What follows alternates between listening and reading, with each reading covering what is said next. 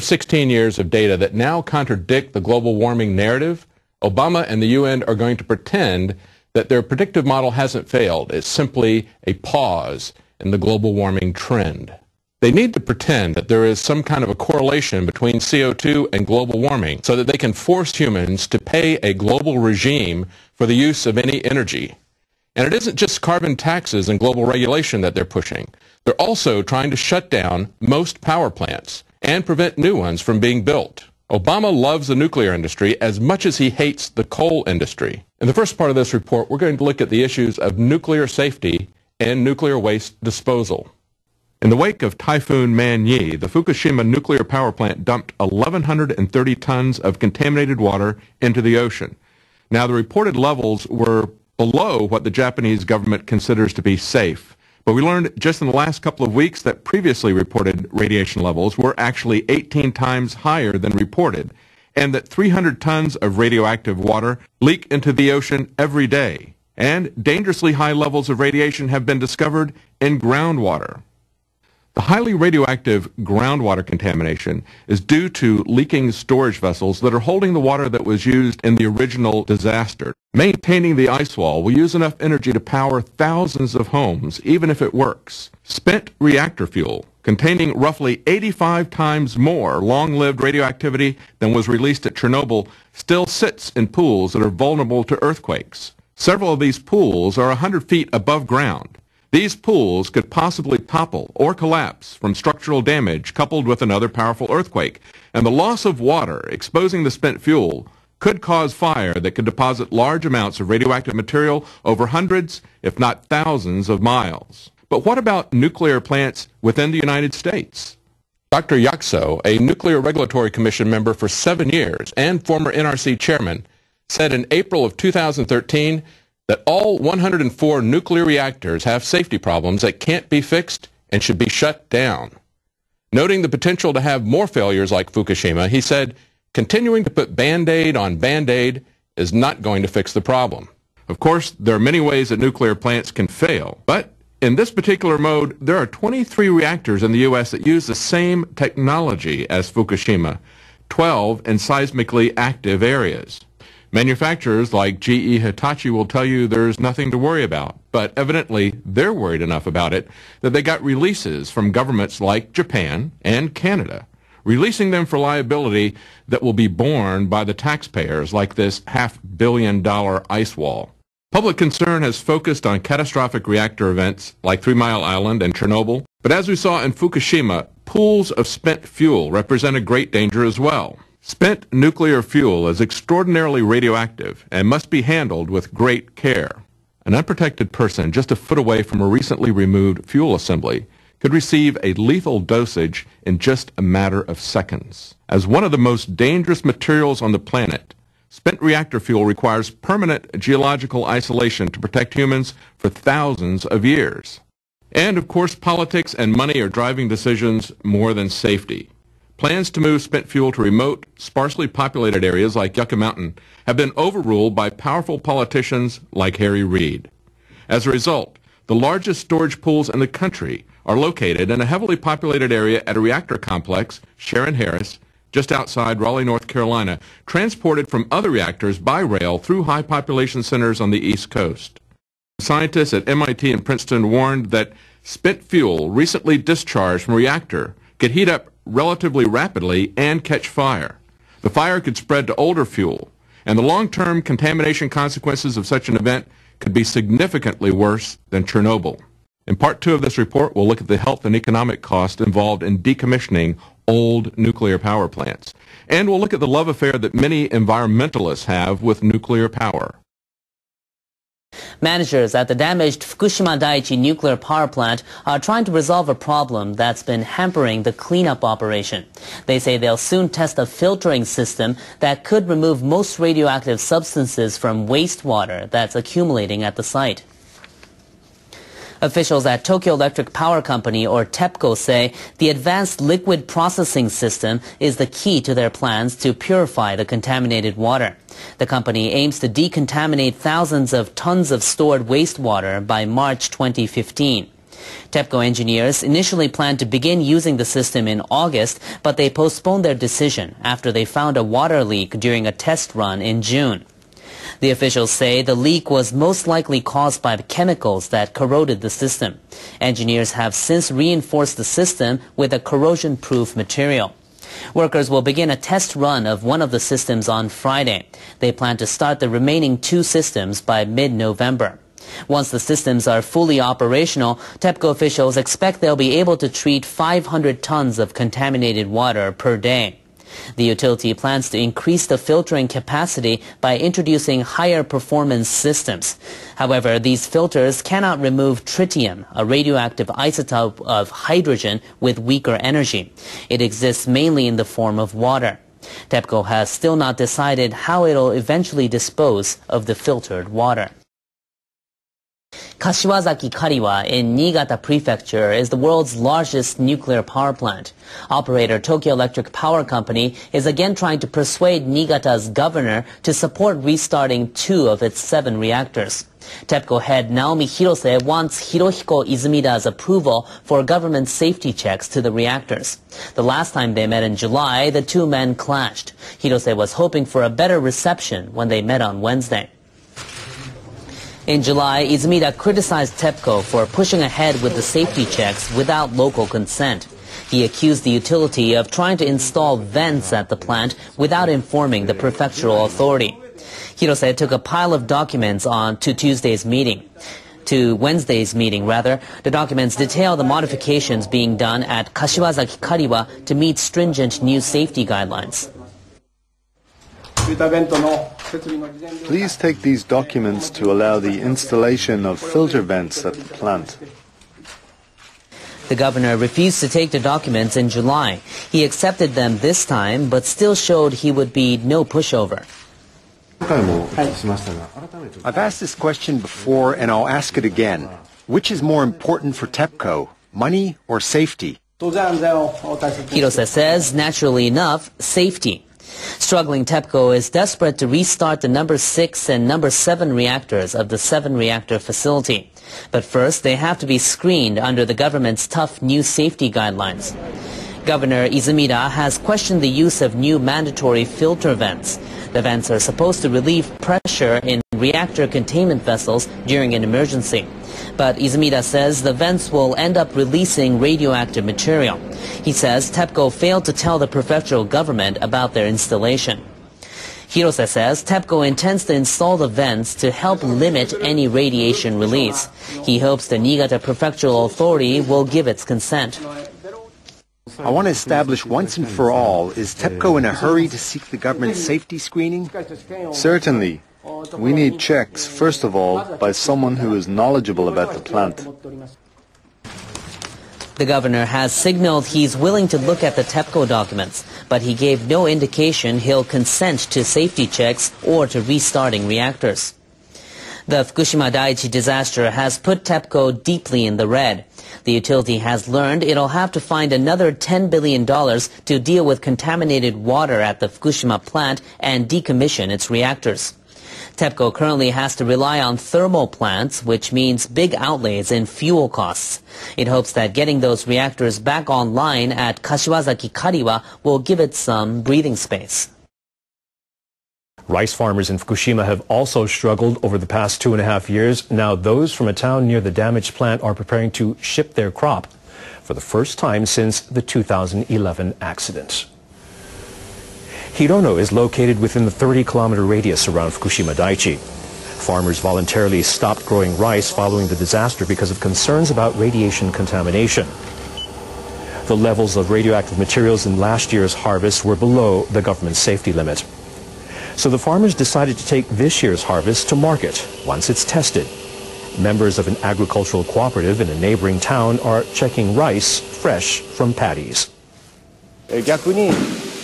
We will test every single bag. That way we will be able to market our rice because people will know that it was thoroughly tested. Only rice that meets a standard that is stricter than the government's safety limit will be shipped to market. Now farmers in Hirono are waiting to see if consumers will buy their product. Fishermen from Fukushima, Japan, have unloaded 5 tons of marine life they hauled in. After resuming test catches, they suspended offshore trial fishing at the beginning of the month following revelations that highly radioactive water was leaking at the damaged nuclear plant. Crews of 21 trawlers returned to a port in the city of Soma in northern Fukushima. Officials say the trial catches resumed after tests showed marine life in seawater were safe.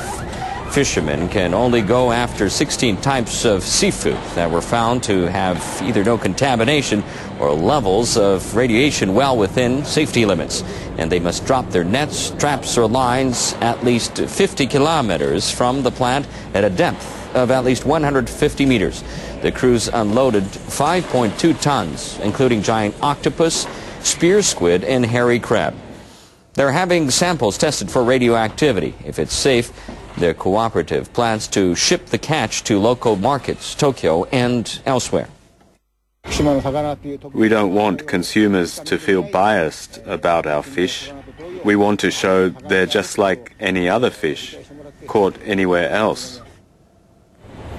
The Fukushima Fisheries Federation plans to start trial catches next month off the southern part of the prefecture. Fishing there hasn't resumed since the nuclear crisis began. Japanese Prime Minister Shinzo Abe has reassured world leaders the leaks of contaminated water from Fukushima Daiichi are under control. But marine scientists from Japan and abroad say there are much more they must do to get things better.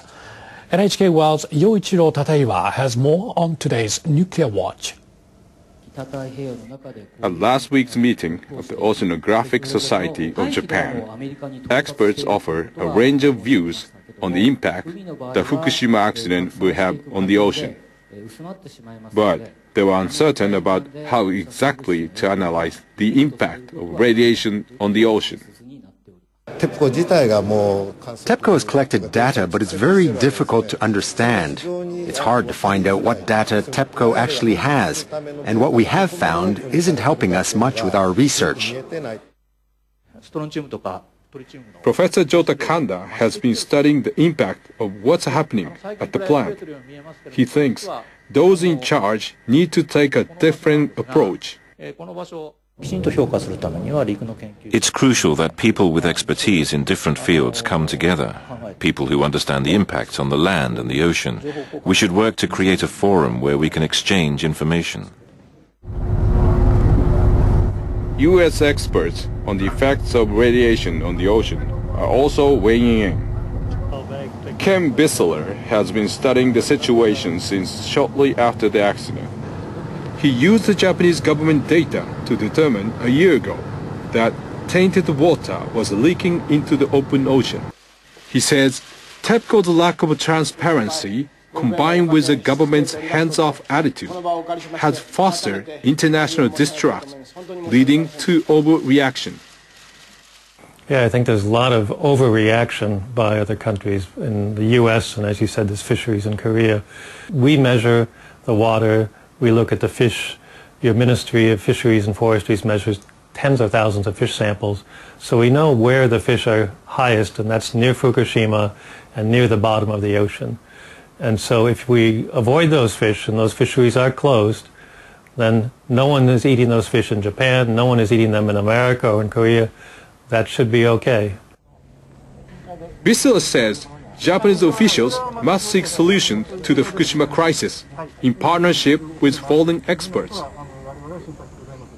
Well, there was a recent editorial in Nature magazine, and the call was for Abe, your Prime Minister, to come up with an international cleanup and research effort. Japan is doing more than any other country. They should continue in the universities, the scientists, and TEPCO. But by having other groups confirm that, at least we could maybe slowly rebuild some confidence. Japanese government leaders have decided to step in to oversee the problems at the plant. But experts in Japan and abroad say authorities need to be more inclusive by sharing what they find out about the leaks.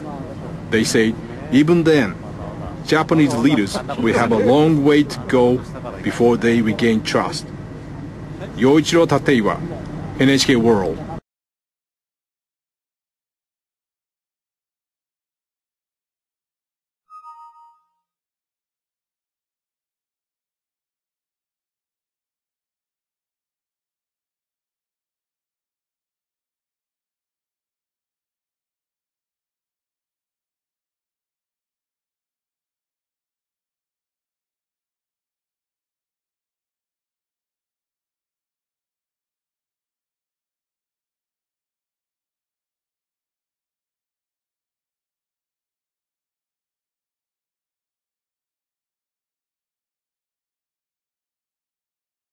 3 Japanese-flagged fishing vessels were captured off Brazil in July and August. 2 were released, but 1 is still being held in the country.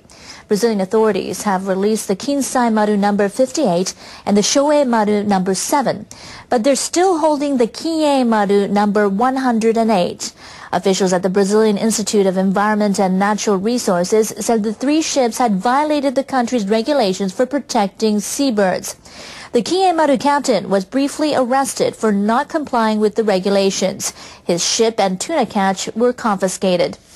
Officials at the Japanese embassy in Brazil said the 3 vessels followed the international rules. They have filed complaints at a Brazilian court. The court gave 2 ships permission to leave Brazil while ruling against the Kie Maru. The 3rd vessel has been held in a southern Brazilian port for nearly 2 months.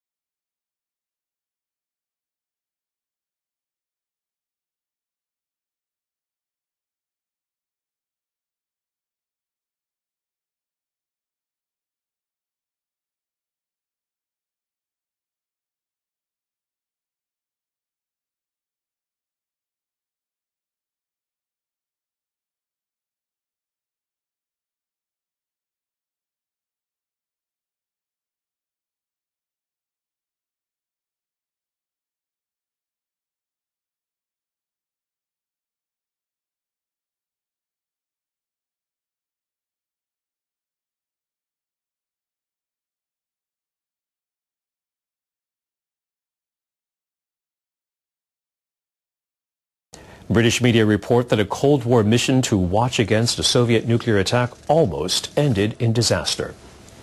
They say a U.S. B-52 bomber carrying 2 hydrogen bombs was flying over the state of North Carolina in January 1961 when something went wrong. The plane broke up in midair and the bombs plummeted to Earth. The Guardian newspaper and the BBC quote declassified documents which describe how close one of the bombs came to exploding. The documents say 3 of the 4 safety mechanisms designed to prevent unintended detonation failed to operate properly. However, the 4th safety mechanism did operate, averting a catastrophe. The bomb was 260 times more powerful than the atomic bomb that devastated Hiroshima in 1945. If it had exploded, it would have become the worst nuclear disaster in history, affecting cities as far away as Washington, D.C. and New York. Japan has one of the highest suicide rates in the world. Around 30,000 people take their own lives each year. For one Irishman in Japan, that statistic became personal when a friend killed herself, so he decided to take action. I dream of a war on suicide, but I don't even know who is the enemy. Saving 10,000 people from suicide each year, reducing the total number of deaths by 1/3. That is the goal and the message of an award-winning documentary that delves into the deep-seated problem of suicide in Japan, drawing on interviews with almost 100 people. The film is the work of René Daignan, an economist from Ireland who has lived in Japan for 16 years. Filming in Tokyo and other parts of the country, he spent 3 years and about $30,000 of his own money making the documentary. Daignan's decision to make the film came after a neighbor committed suicide 5 years ago. She was trying to reach out to me for help, and quite frankly, I ignored her. It left me with a huge sense of regret that I should have done more, that I should have taken the time to listen. As he worked on the project, Daignan began to realize just how many Japanese are struggling with a sense of alienation, just like his neighbor had been. No one to talk to, and no one aware of her pain. そういう DV 保護センターみたいなとこ入ったんですけど、なんか扱いが冷たいんですよね。で、次行ったのが警察になんか連絡したんです。もちろん警察はそんな全然何もしてくれないし。こ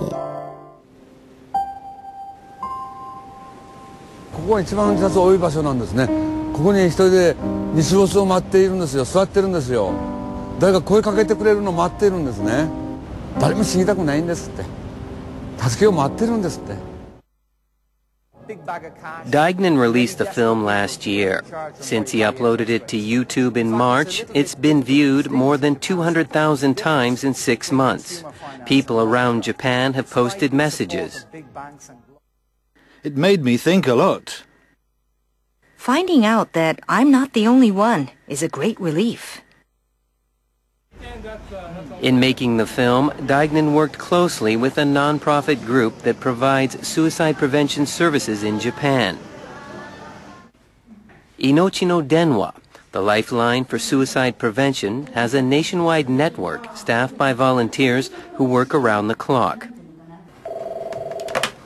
Last year, they took 750,000 phone calls, far more than they were equipped to handle. Daiichi believes that a lot more could be done that would help reduce the number of suicides. That's why lifelines are so busy you can't get through. So this is a simple thing. It's a recommendation, but it's something that we can all do, is take the time to listen. Friends, family members, co-workers. It's a start. Recently, Daiichi was invited to speak at a meeting organized by TEL, the English language branch of the Lifeline. He believes the first step toward preventing suicide is to create a society in which people feel able to discuss their problems openly. One message I always get across in Japan is that, you know, there's a lot of people want to talk, but there's very few people who want to listen. I don't think we should look at suicide as a taboo issue. We've got to get beyond that. We've got to talk about it. We've got to talk about the causes of suicide. And that is one of the key solutions to solving the problem. Every hour in Japan, more than 3 people take their lives. Daiichi says he will continue to work and bring his message to all the people he can. Officials of Japanese sake breweries are trying to expand sales overseas. They have held a tasting event in Los Angeles as part of their attempt. The Japan External Trade Organization invited some 200 owners and retailers of non-Japanese restaurants. 29 brewers showed off more than 100 types of sake at the event. The United States is the biggest sake importer in the world. It accounts, in fact, for some 30% of Japan's shipments of the liquor overseas, but most of the beverage currently goes only to Japanese restaurants. I think it goes well with food. It's not overpowering. I think it would balance well with a lot of different dishes. Some types of sake taste good with meat dishes. I would like many Americans to try the drink.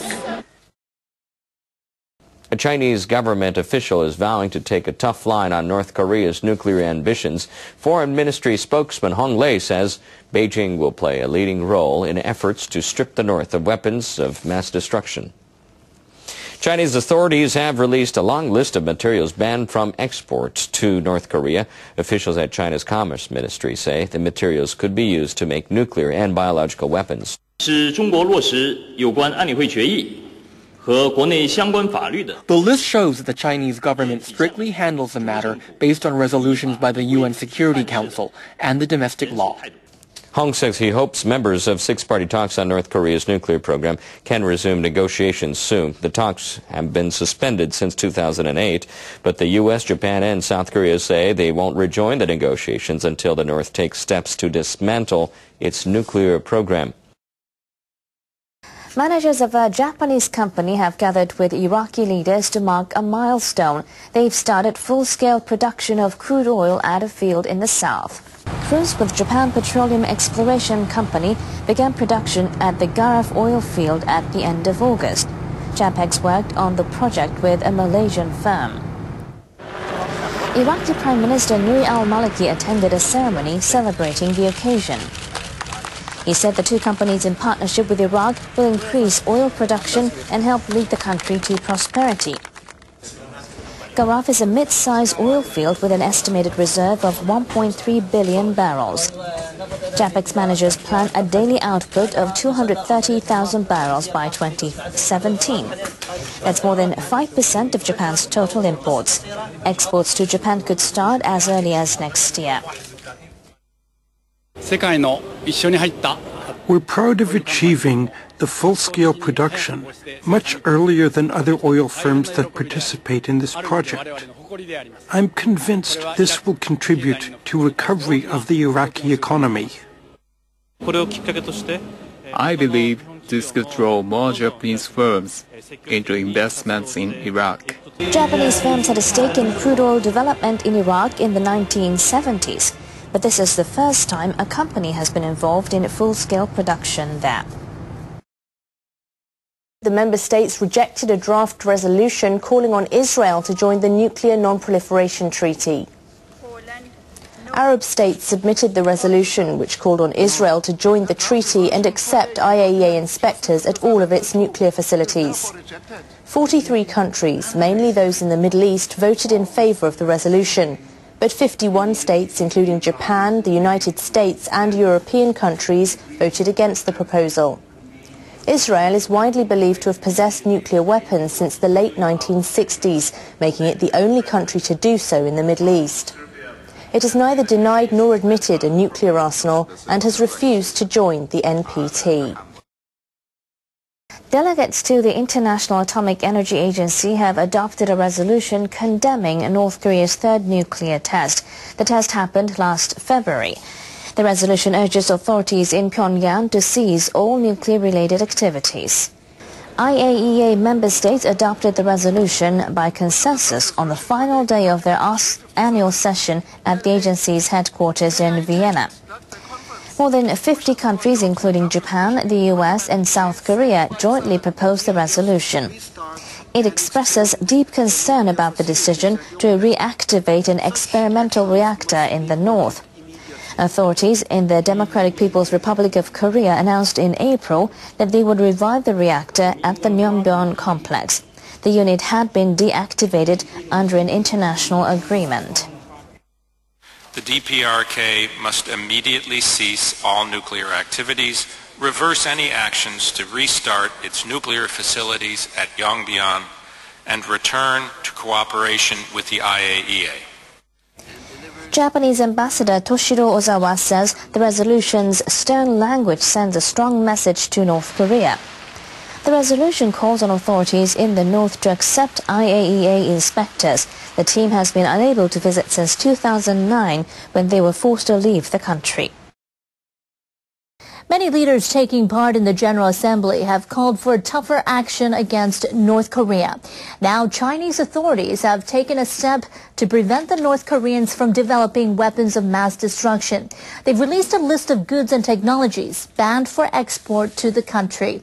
Officials at China's Commerce Ministry say the items could be used to develop nuclear facilities, biological weapons, and missiles. The list is more than 230 pages long. U.S. Secretary of State John Kerry met last week with his Chinese counterpart Wang Yi. Kerry expressed his concerns about the nuclear development program. He pointed to reports that North Korean authorities have restarted an experimental nuclear reactor. Analysts say the Myeongbyon facility is capable of generating weapons-grade plutonium. Government agencies and major corporations store increasing amounts of confidential information on their computer networks. Some have found that makes them targets for a cyber attack. The breaches can come from just about anywhere. That's forced government officials in Japan and elsewhere to shore up their defenses. NHK World's Kurando Tago reports. These technicians are playing our conflict on a battlefield of servers and circuits. Officials from the Japanese Defense Ministry and 4 other government agencies have gathered in this facility. They're coordinating their response to a simulated cyber attack. Japan lags behind in dealing with issues of this kind.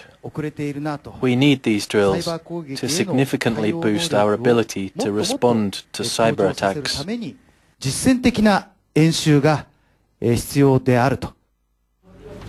Precise figures are hard to come by. One government-affiliated body says the number of reported incidents jumped to 4,500 in June, more than double the figure in January. It says there have been more attacks since the relationship between Japan and China came under strain.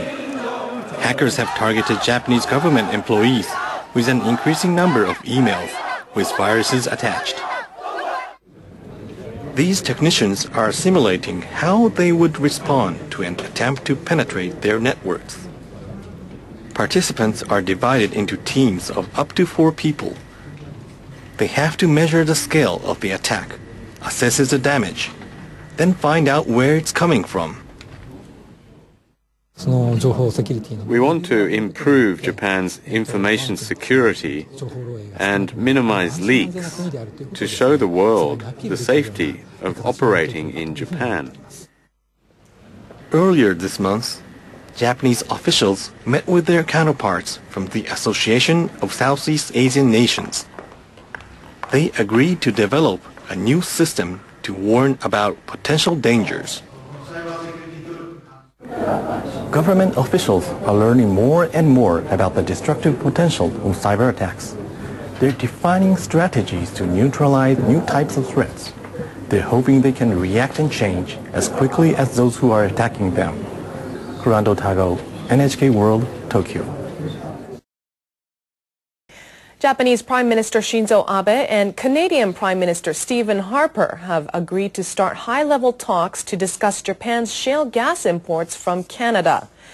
Abe met with Harper in Ottawa on Tuesday. Abe mentioned a pipeline project in which some Japanese firms are taking part. They are hoping to start shipments to Japan in 6 years. Abe asked Harper to approve the shale gas export plan as soon as possible. He said Japan hopes to import a steady supply of cheap natural gas. Harper said the hurdles for approval are not very high. I have high hopes for ministerial-level talks between the two countries to secure a stable supply of natural gas at competitive prices. Both prime ministers agreed that ministers from the two countries should discuss financial cooperation frameworks and other matters for an early start to trade of shale gas.